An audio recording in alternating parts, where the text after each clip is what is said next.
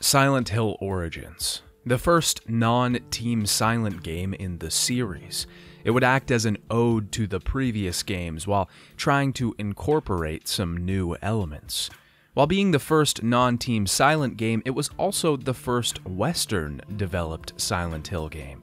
Would Western studios be able to hold a candle to the previous 4 games in the series? Let's just say everything is going to be different from here on out. We've talked about 4 fantastic games, even if one of them wasn't all the way up to snuff. It was still in that league, that upper echelon. Now, we're in a different tier. Today, we're going to be taking a comprehensive look at Silent Hill Origins. We'll be talking about gameplay, mechanics, story, and everything in between. If you haven't seen my previous videos on the Silent Hill series, it would benefit you to go watch them before getting into this. I won't be talking about them in depth here, but Silent Hill Origins takes a lot from those games, and it would make more sense thematically. Spoiler warning for Silent Hill Origins and Silent Hill 1. Hey Dad, it's me, your favorite son, and today I want to talk about Silent Hill Origins. After the release of Silent Hill 4, Konami wanted to move from in-house development on Silent Hill titles and shift to Western developers. The company didn't like how the games looked and wanted to shift style and story to something else. Konami went with Climax Studios to develop the newest entry in the series. Climax had many subsidiaries at the time, though the company overall had lots of experience with ports and licensed contents. Great genre-breaking hits like Lizzie McGuire 3: Homecoming Havoc, Power Rangers Time Force, and Krusty Demons. Origins was first announced and shown off at E3 in 2006. In this state, the game had a over-the-shoulder camera, more akin to something like Resident Evil 4, and the main character had a laser sight on his gun, as well as the ability to barricade areas. Origins was originally expected to be released in late 2006, but when the vision for the game didn't line up at Climax's high level, the Los Angeles studio was shut down. The development was then transferred to the Climax Action Studio in the United Kingdom. The game was pushed back to the end of 2007 to ensure the new vision could be realized. The UK studio received the LA Studios version of Origins, which was apparently meant to be a dark comedy inspired by the TV show Scrubs. Konami was fine with the studio changing the game, as long as it could be completed in the same time frame and with the same budget. Sam Barlow had to redo the script, level design, and monsters within 1 week. The developers tried to intentionally replicate the gameplay and atmosphere from the first game. When the new version was playable, IGN remarked, "Portable scary done right? Looks like it," in their GC 2006 article. Akira Yamaoka was the only member of the original team that would return to work on Origins. He composed the score for Origins, and he tried to imbue the music with the atmosphere of the first game.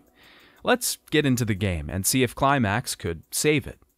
Silent Hill Origins released on November 6, 2007 for the PSP and was ported to the PlayStation 2 on March 4, 2008. Before we get into the meat of things, I want to say that I ended up playing Silent Hill Origins on the PSP emulator, PPSSPP. I originally tried to emulate the PlayStation 2 version, which serves as a significant graphical upgrade for the game. This didn't go so well, as about 15 minutes into my playthrough, I got all manner of graphical glitches that made the game virtually unplayable. The PSP version did also have its fair share of graphical glitches, but they only came about halfway through the game and weren't nearly as bad. The PSP version also has the advantage of a brightness slider, which is pretty necessary for this incredibly dark game. Also, I want to give the obligatory Silent Hill story explanation here. If you haven't seen my previous videos on Silent Hill, which you should, I'll be going over the story throughout the course of the video. This will be a surface-level interpretation of the story, as most of Silent Hill's stories are hidden beneath the surface. At the end, before the final thoughts, I'll go back through and explain what really happened in the game. Origins takes place before the events of Silent Hill, as we'll see shortly. Silent Hill Origins begins with a conversation over a CV radio, our new main character Travis Grady telling another trucker about taking a shortcut through Silent Hill. As Travis approaches the town in his truck, he sees flashes of himself as a child and skids out as someone steps in front of his truck. As he gets out, the fog surrounds him, and Travis sees something in his side mirror. Suddenly, a girl appears and runs off. I think you know who that is. Alessa Gillespie. This game doesn't take long to get into the events of Silent Hill, and the whole thing tries to tie into the first game, acting as a true prequel. Travis heads toward the town on foot and finds a burning building. He runs inside to rescue survivors and finds a girl in the center of a symbol and some candles. She's entirely burned, and he grabs her, trying to save her from the fire. As the two of them escape the building, walls of flame begin to disappear, symbols appearing in the middle of them. My first complaint with this game is the animations. I don't really enjoy the art style in general, as it's a little cartoony for my taste, but the animations are just odd. When Travis falls through the floor, the movements remind me of Bugs Bunny. It's just so odd and tonally different from what we're seeing. Travis gets the girl out of the building and tries to yell for help before he hears sirens and passes out. Hey, someone help her. Where is everyone? He wakes up on a bench inside of Silent Hill, asking himself the same thing I ask myself when I've had one too many paps alone at my computer. What happened last night? He goes to check on Alessa at the hospital, and we're given control. I hope I'm not bursting your bubble when I say that, yes, the burned girl we saw was Alessa. We'll get to all that in a bit, though. Silent Hill Origins is at its core a love letter to the original Silent Hill. The town map, which changes drastically with each entry in the series, is much closer to the first game. Our first destination is Alchemilla Hospital, the area from the original game. We have that familiar camera view from the first game, and playing this on the PSP with its toned-down graphics feels almost just like the original. But it's just as much a love letter to Silent Hill 2 and 3 as it is the first game. It's throwing elements from every game into one mashed pot, while also trying its own new thing. This affects the game in a way that I'm not really a huge fan of, but we'll get there. Travis enters Alchemilla Hospital in search of Alessa. Inside, he finds a note detailing the construction on the second and third floors of the hospital. Travis runs into the hospital director, Dr. Kaufman, a character featured in the first game. A girl? We've received no new patients in the last day or so. Was she hurt? She was burned all over. Are you a relative? What did you say her name was? I don't know her name. I was the one who saved her from the fire. She must have been brought here. Is there another hospital? I'm sorry. Perhaps someone in reception could help you. We step inside the elevator and head to the second floor. Here, we get our first weapon and our first taste of combat. We start with only a radio and a lucky quarter. Most of the controls thus far have been pretty similar to the first game. This was intentional, as the developers wanted it to feel like that classic. The combat is also mostly the same, but with a few modernized changes, or at least modern for 2007. The fighting is a little more action-y. We get a second upswing when using melee weapons. There's also the addition of quick-time events when getting grasped. I don't love the QTEs as they pull me out of the game a little bit, but I don't mind the combat overall. It's a little more fluid, and I feel like it improves on the weak points the series previously had. The wooden hacking at enemies always felt a little dated, even though it was a staple. My complaint still lies that the animations look a little cartoonish, though. We, of course, also get ranged weapons in this entry, of which there are a lot. These haven't really been changed. Aim and shoot till the enemy goes down. There are a lot of weapons in this game overall though. Hammers, pieces of wood, crates, typewriters. Travis can use anything and everything as an improvised device for smashing. The only problem with this is that every weapon in the game is breakable, and most of them break pretty quickly. This forces the player to have to go back to the menus mid-combat to switch to another weapon, again forcing them out of the action into the gaudy menu UI, using it as an improvised breathing room. This change was unnecessary in my mind, artificially inflating the amount of weapons in the game and balancing it by just having them all break is odd. I'd rather have 6 items that have their own distinct purposes than 30 that function exactly the same and break after 6 swings.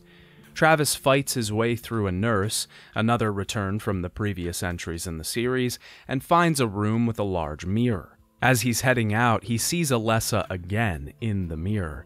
She puts a red handprint on it, and when Travis touches it, he's transported to the other world. This is this game's big new mechanic, the mirror system. We'll find multiple mirrors throughout each level of the game, and we can use them to transport ourselves into the other world. Things in the other world are different, of course. Steel grating, rusty walls, blood-covered floors. You know, the things we've come to expect from a Silent Hill game. But new rooms will be unlocked or items will appear in special places that they weren't in the normal world. So the mirrors become vital for retrieving items and solving puzzles, even just making our way around an area. The mirror idea is one that I can see making sense during development, and especially in the grand scheme of things. But ultimately, I don't think it works the way that the team wanted it to. At the very least, I think it sacrifices horror for the reward of the new mechanic. Part of the true horror of the other world in the previous games is that the character was forced into it. They found themselves in a strange realm that was both terrifying and spooky. Getting the puzzles finished, completing the necessary components, and beating the boss was vital to get the heck out of there, because we didn't want to stick around for too long. Giving the player the ability to travel back and forth between these realms definitely lessens the effect of it. It's part of the larger problem that this game faces overall, in that it's just not scary enough.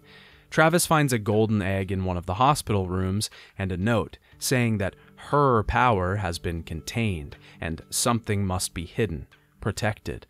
Our goal in the hospital is to collect 5 plastic organs.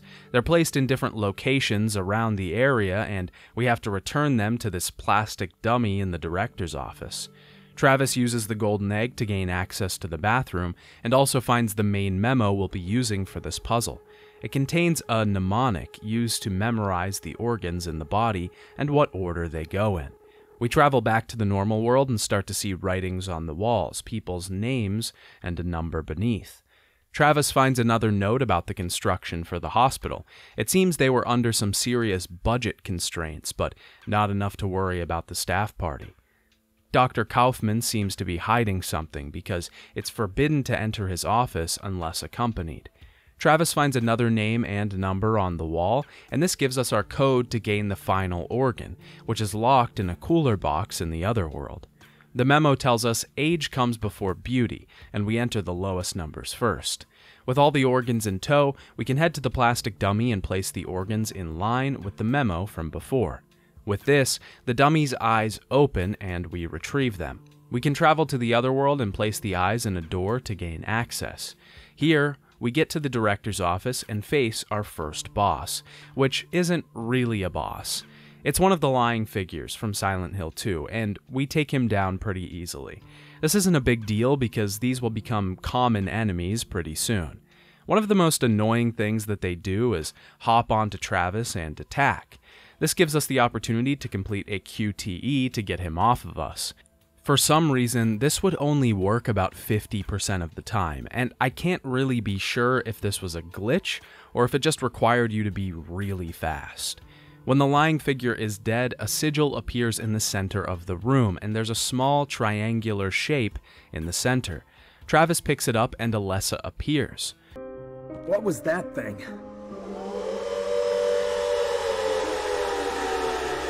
This isn't happening. When he wakes up, a nurse is there to greet him, Lisa Garland. Lisa and Travis talk about the fire last night.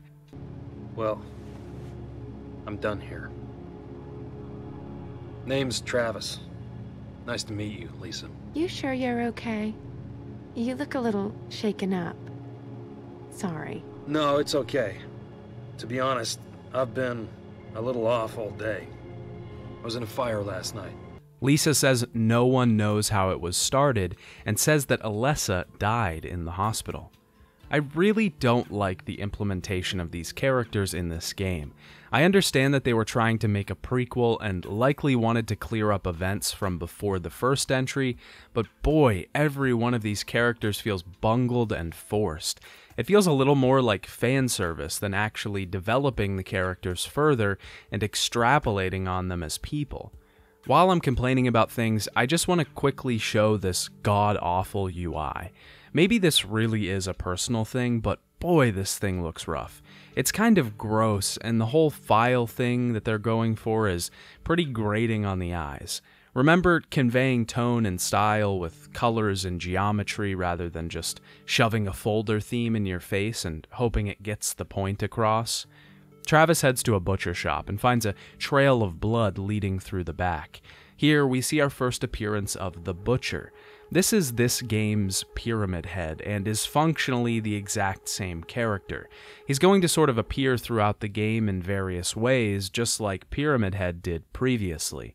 We'll get more into the Butcher later. Travis leaves the shop and heads to the sanitarium. This is an incredibly large building, and if I can give this game credit for one thing, it's that the areas are all very big. There's not as much info or interesting stuff packed into them as previous games, but it feels like there's a lot to explore. Travis finds a note that says some of the patients have swallowed the keys to certain areas in the building. We have to find them now, and Travis makes his way to the eastern wing of the building. He finds a note about one of the sanitarium's patients, a woman who has violent mood swings. She gets infrequent visits from her child and husband, but she's still aggressive. Travis encounters a woman in the hallway, Dahlia Gillespie. At the fire. I saw you there. Of course you did. That was my house, burning. My daughter, Alessa. You were the one who saved her. Yeah. She was your daughter?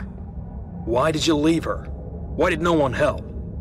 You all left that girl to burn. So we did. The world is stranger than you think. Travis makes his way through the hospital, exploring its depths. He finds an iron lung, which, if you don't know, is a type of ventilator machine that assists breathing when the body cannot breathe on its own. It seems someone has died in the machinery, and the suspicion is that the machine must have broke. We can use the buttons to overload the pressure, which spits out a key. Making our way through the basement gains us access to some other areas of the building, and upstairs is a hydrotherapy room. I like that the developers used pretty outdated methods of treatment for mental illness. It makes the place seem barbaric and torturous to some extent.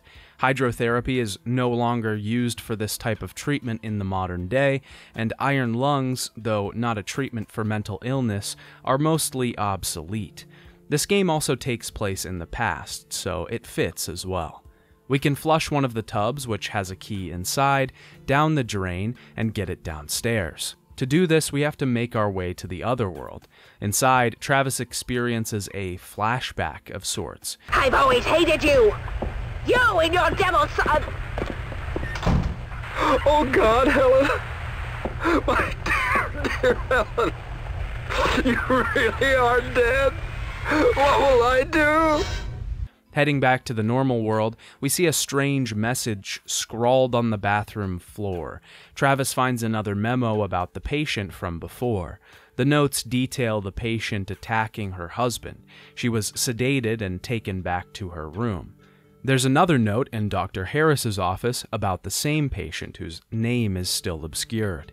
She's been having delusions about a mirror world, which we just so happen to be experiencing right now. Travis finds a shotgun barring the door when switching to the mirror world here and takes it. Aside from the nurses, 2 other enemies troll the halls of the sanitarium. The first is the Carrion, which is a slinking enemy, supposedly a skinned cow which drags itself across the ground. I enjoy the design and I think it's effective, but man, these guys are annoying. They have a lunge attack that has quite a bit of range and does a lot of damage. Another new enemy is the Remnant. This one is a less is more design, a floating harness whose true shape can only be seen when its shadow is cast on a wall. Another very interesting design. I think they mostly got it with the new monster design, though a few of the designs are just rehashes of old monsters. The new additions work effectively for the most part. Travis gets access to one of the storerooms and finds a note from an officer detailing his arrival at a house where the mother had turned on the gas and almost blew up the place. This seems to be the same woman we've been hearing about. Travis heads into the basement and finally retrieves that key that he flushed down the drains. This allows him to access the interview archives room. In here, there's another flashback-type scene where a woman, nameless one from the memos, talks about her child. They saw the devil inside of him. I had to kill him. My responsibility. My flesh and blood. I brought him into this world, so I had to take him out of it. We head back to the other world and find a list of medications that will help us with our next puzzle. We have to match these medications up with 5 different patient rooms. Each of these patient rooms have distinguishing features like knives or fire. These features can be matched up with these dolls, and we can then use the memo to determine what treatments each doll needs. Matching up the correct prescription will give us the key to Dr. Harris's office. Heading back to the normal world, we find a memo detailing an incident where a child snuck into the female seclusion ward. Travis enters Dr. Harris's office and finds the Jocasta artifact, which will let us into the female seclusion ward of the building. There's a memo on the desk talking about a patient arriving at the sanitarium. Her name was Helen Grady, Travis's mother. Outside on the floor, a child's drawing can be seen labeled Daddy, Mama, and Travis. The music here changes to a more jamming melodic tune. As I said before, Akira Yamaoka returned to compose the music for Origins. The tracks here are pretty good, and I definitely can't complain too much about Yamaoka's music, but I do feel like the tracks aren't as in-your-face as they were in previous games. A lot of the tunes are more groovy beats rather than horrific arrangements. There's a lot of drums on the OST, and sometimes it just feels a little too held back for its own good. Travis travels to the other world and heads to the female seclusion ward with the Jocasta artifact. Graphical glitch warning, this area of the sanitarium was rife with glitches, so you might see some. Lisa is sitting at one of the doors and Travis asks if Alessa is inside. They can't do anything for her. She just sits there. She wants her boy so badly. Who are you talking about? Is the girl inside? Alessa? Is Alessa in there? No. No! You know who's in there! Lisa runs away and we head into the room. Travis sees a flashback as he enters, finding his mother as a child. Helen Grady, Travis's mother, is our first boss battle. The boss battles in Origins are insanely easy, and coming off the back of Silent Hill 4, it's a cakewalk. We just load ammo into Helen while keeping our distance. She's a floating, bandaged woman surrounded by a plastic casing with spikes that she can project out of herself. We find another one of these triangles in this room, the past piece. The first one we found was the future piece, and if you haven't realized it by now, these are the pieces of the Flauros that we find in the first game. Alessa shows up again, and Travis asks her some questions, but she doesn't answer. Are you making this happen? Are you doing this?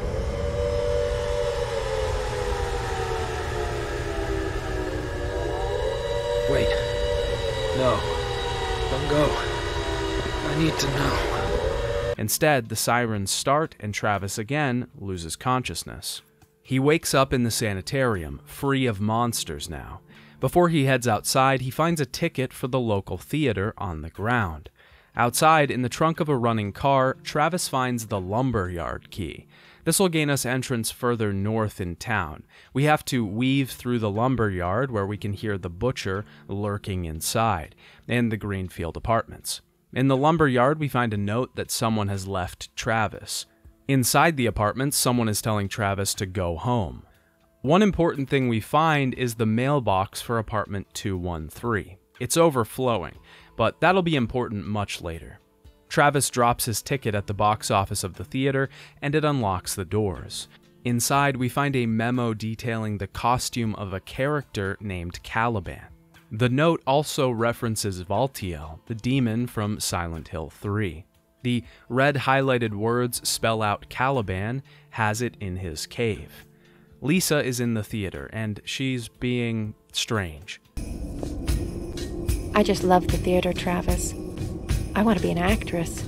But Mom was a nurse and her mom was a nurse, so I'm going to be a nurse. I've got what it takes, though.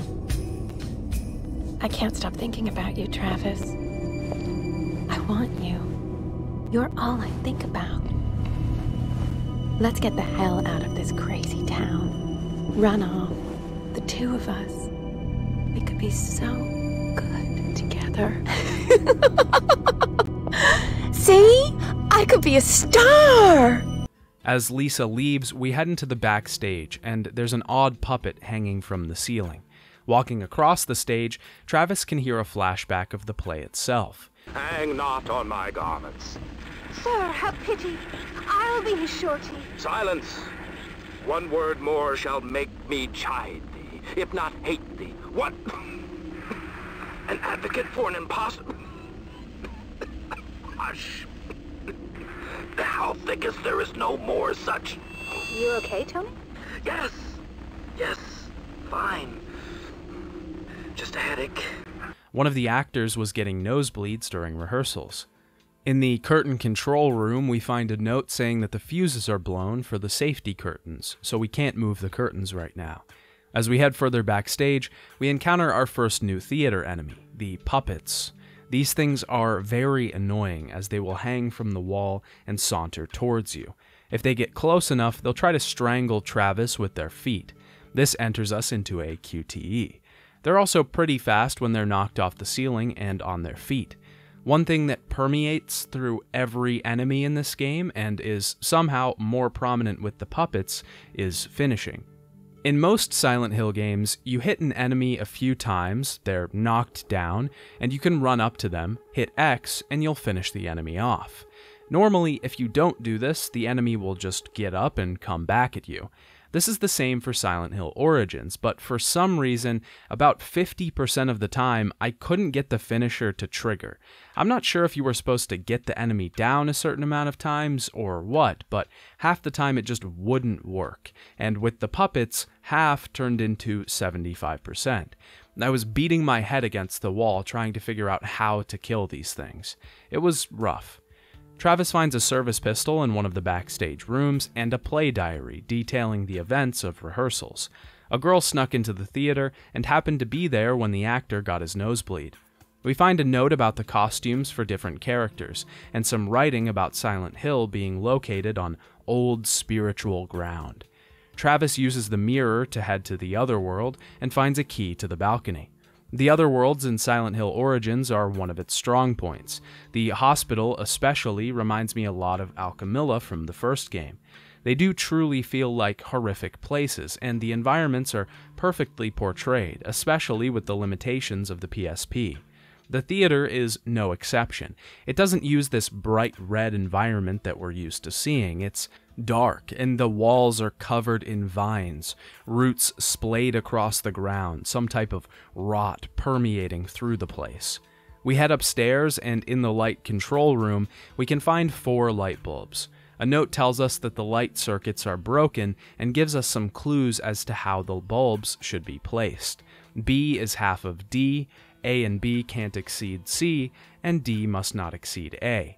Travis finds a moon totem and a sun totem, which in the other world can be placed beside a door to let us travel further upstairs. Traversing these halls, we'll be able to access the storage rooms. We can get a hunting rifle in the back by a totem. I haven't really gone into the intricacies of the weapons that we've received, primarily because they don't really make much of a difference. As I said before, combat can be particularly easy in this entry, and I didn't find much difference between using the hunting rifle, shotgun, or assault rifle, aside from slight damage output. In the costume storage, Travis finds a note written by someone having dreams about the butcher. On the catwalk, we find the light fixtures. Placing the bulbs in the correct spots and flipping the switch will allow us to use the curtain control. Opening the curtains reveals a huge mirror on the stage. We can use the controls off to the side to change the set decorations. Certain combinations will change the environment inside the mirror and will transport us to another place. This is an incredible usage of the mirror mechanic. It adds some flavor to this area. It expands it in a completely new way, even though there's only 3 small areas to explore here. Each area feels like its own little pocket dimension with endless possibilities past the bounds of which we can travel. In one area, we'll find a horrific tree of bodies, from which we'll gain a key to the stage office. The second area is an ancient library full of pages from archaic texts. One piece talks about mental programming, used by governmental agencies and possibly cults. Another talks about shamans who have the ability to kill with their mind. Another page talks about children of trauma splitting their brain in two. And the last page details telekinesis and how its subjects who exhibit symptoms of this power are normally female. There's one more area, but we don't have the handle for the controls, so we'll have to use the stage office key and grab it. Travis grabs it and we enter the cave, which we know from the note we read at the beginning of the theater holds Caliban. This is our third boss fight of the game, a large lumbering thing, a massive monstrosity using its hind legs to rush and jump at us. Same strategy as all the other fights, run away and shoot for a few seconds. Travis gains the third piece of the Floros. You need these, don't you?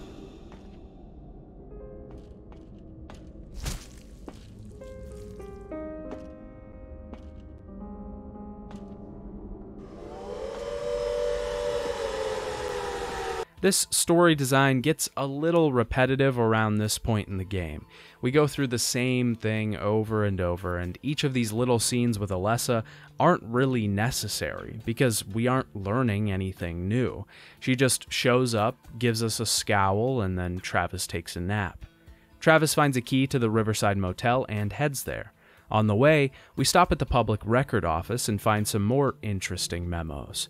One regarding Alessa's childhood and evidence of a cover-up on the fire at the house, saying that the fire was accidental and started in the boiler room.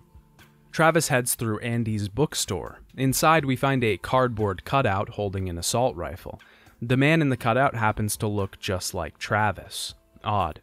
There's a note that tells us the code for the cash register is the key to someone's Greenfield apartment. That code comes in use here, and we enter the numbers 2, 1, and 3 into the keypad. This lets us head out of the back of the bookstore. Weaving through the general store, we find an ominous note about the butcher and head to the motel. In the reception area, we see a flashback of Travis and his father checking in. The note tells us that they checked into room 500. Travis finds a key to room 306 and a rolling calendar that needs a date. We find a room full of shoes, which could be a reference to Twin Peaks, and a wedding outfit laid out on a bed. A memo written by Travis's father states that he told Travis that his mother was dead to spare him the pain. In one of the rooms, there are strange pictures, Polaroids, and scrawlings all over the walls, and a note about the birthing of the god Samael. One big complaint that surfaced halfway through my playthrough was the camera angle. Silent Hill is known for its camera angles, and their use in the first few entries made the games much more atmospheric, terrifying, and represented the twisted world that we were entering. In Origins, they don't really feel as interesting or well placed. Top it all off with the fact that the native control scheme makes the camera angles insufferable at times, having to reorient your controls each time you change angles. We find a note stating that the laundry machine is busted, and it tells us the exact buttons to push to fix it. In the maintenance room, we find an odd hallway with peepholes into each of the rooms. Inside one, we see a flashback of Travis's father. The calendar in front of him has a date circled, the 12th. We can see into the Polaroid room from here, and the butcher is standing alone there. At the end of the hallway, we find a key to the manager's office and a Polaroid of someone who died by shotgun. Heading through the open motel courtyards, we'll encounter 2 additional enemies. The two-back, which is 2 people fused together into one monster. The second is one we've seen before, the Caliban. It's now a common enemy and goes down a little easier than the boss, which was already pretty easy. Travis finds a memo about some travesty in room 500. We find a Redeemer revolver in one of the rooms, and heading into the kitchen, Travis sees the butcher torturing another enemy. We have our boss battle against him. This monster that's been built up throughout the game in the background, and he's incredibly easy. Just like every other boss in the game, he goes down by just walking away and shooting. When he goes down, Travis slashes at him with the Great Cleaver. We find another memo from Travis's father to his mother, cursing her for leaving him alone. One more subtle change I noticed between this game and the previous entries is the memos. In Silent Hill, normally there are memos scattered everywhere, and they're covering a wide variety of topics. Some of them can seem to be obscure and have nothing to do with our story at first glance. They may actually have nothing to do with our story and just work to build the world around us. Silent Hill Origins seems to do away with this. Most of the memos we find in the world are specifically relating to Travis and his situation. Sure, there's the occasional memo referencing Alessa or the power of the town, but those are few and far between. There's rarely ever a note that's sole purpose is just to establish the world around us or bring more atmosphere to the game. Travis finds a token by the pinball machine, and we hear a flashback about Travis asking his father for money to play pinball before leaving to go back to the hotel room. We find the laundromat and press the inputs into the washing machine, matching the note we found earlier. This gives us the key to the Cleopatra room. Inside, we find another Polaroid with a woman who died of snakebite and dropped through the hole in the floor.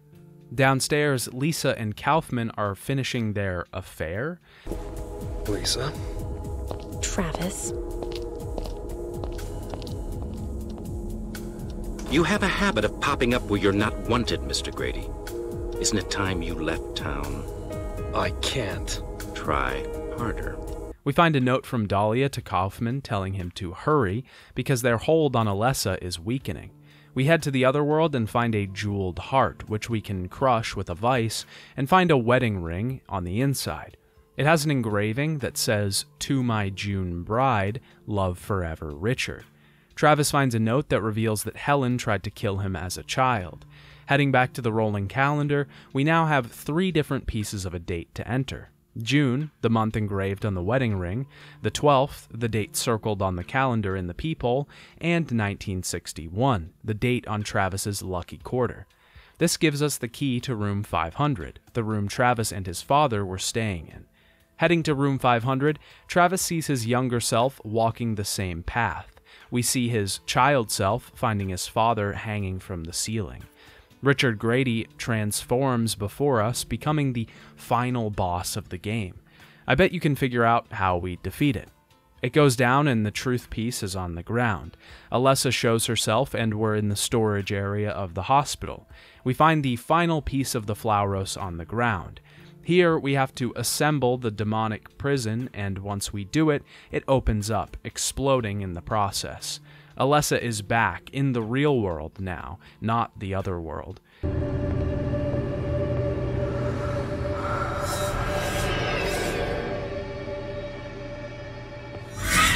She leaves the building and Travis follows. What have you done? You broke the spell. Now, she is free. I just want to end this. I thought that's what she wanted too. I want out. Can you help me? You want out? Ha ha! Far too late for that. We get a pretty gorgeous cutscene, especially for the time, of Alessa projecting her nightmare onto the town. Travis runs away, and the entire town is enveloped in the nightmare now. We have a crudely drawn child's map to guide us, and we head into the antique shop. Inside, we find a note on the origins of the Flauros and head into the hole at the back of the room, just as Harry did in the first game. This time, though, things inside are a little different. Before we head down the last corridor, there's a Silent Hill 2 reference with 6 save points on the wall. Travis makes his way through into the ritual room, and Alessa's body is on the table, still burned. Kaufman, looking especially like G-Man here, knocks Travis out.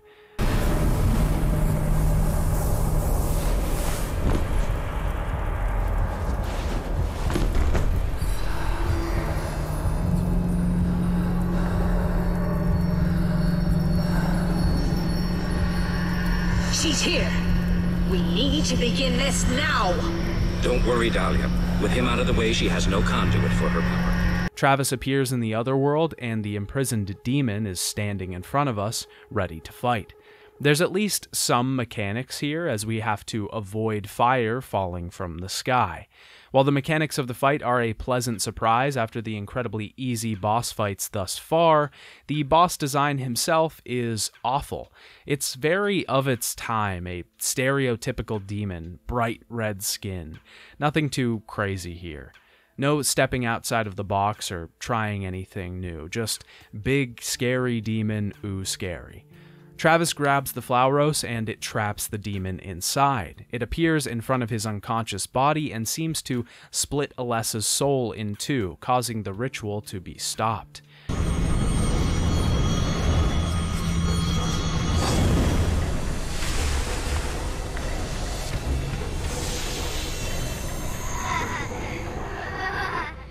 Travis is now allowed to leave the town, and he finds his truck just where he left it.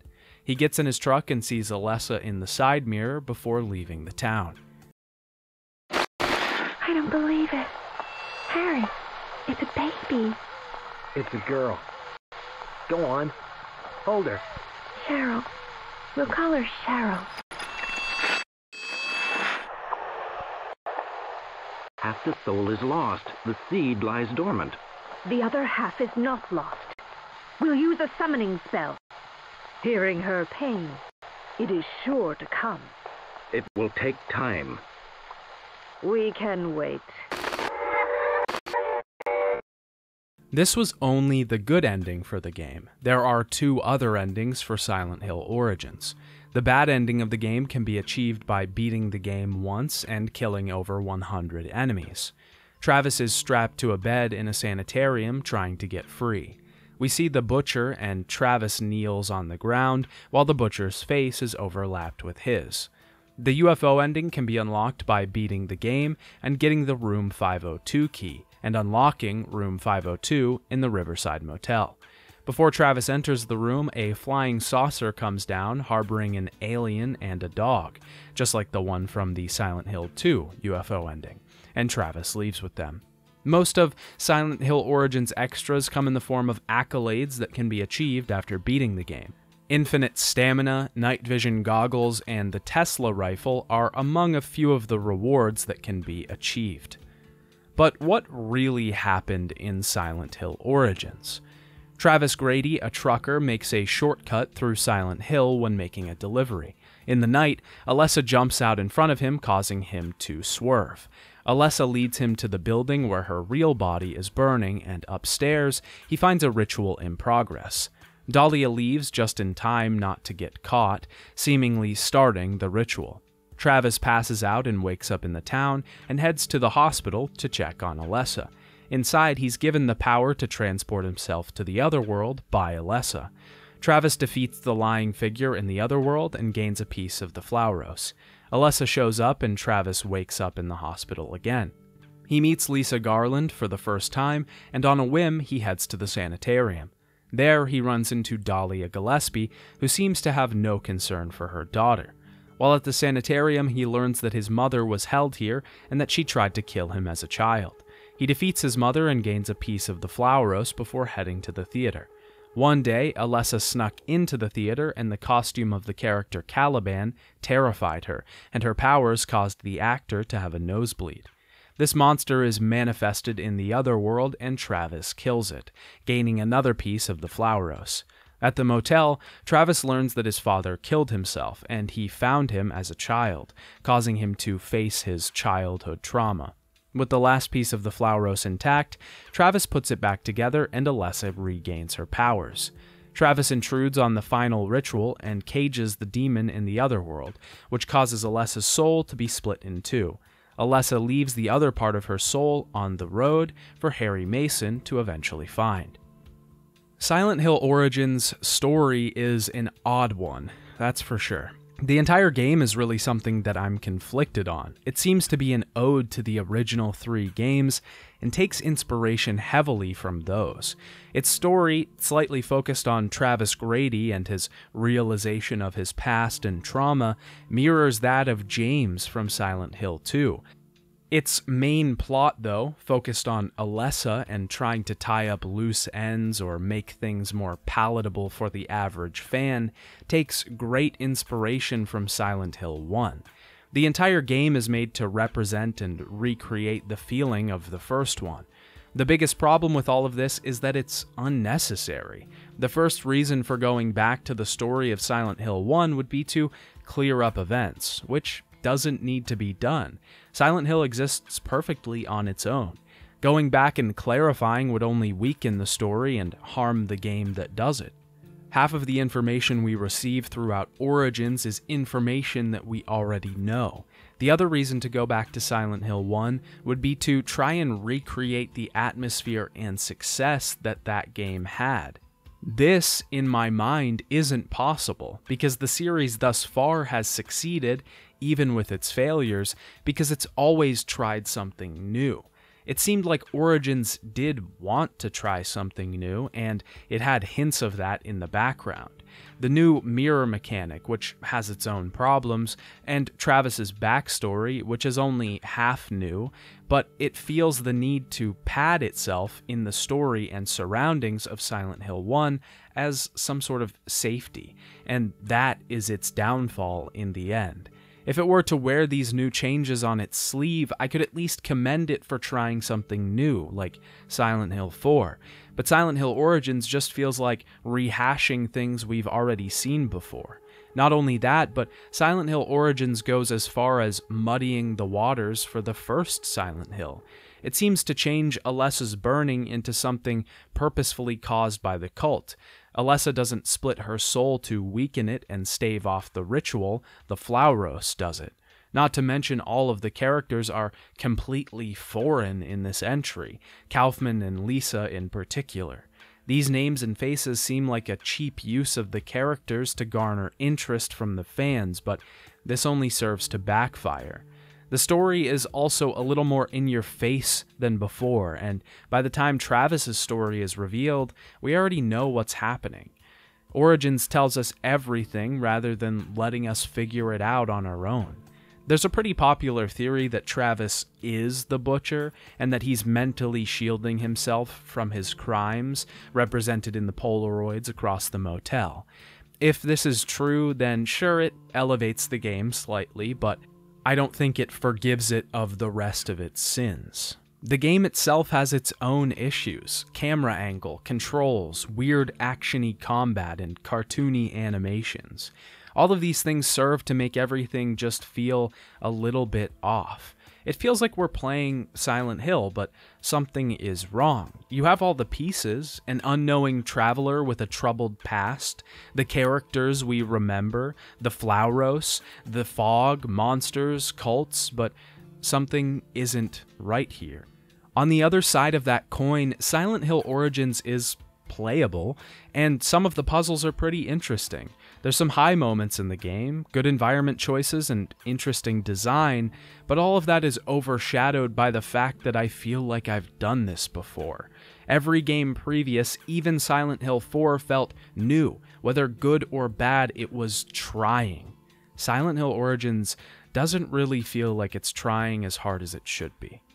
Critics received the game well overall. Kristen Reed of Eurogamer wrote that it was basically an unapologetic homage to the first 3 Silent Hill games. Its story was criticized for being too obvious and predictable, though. At this point, another Silent Hill game had already been announced as in development, but we'll talk about that next time. Bye, Dad.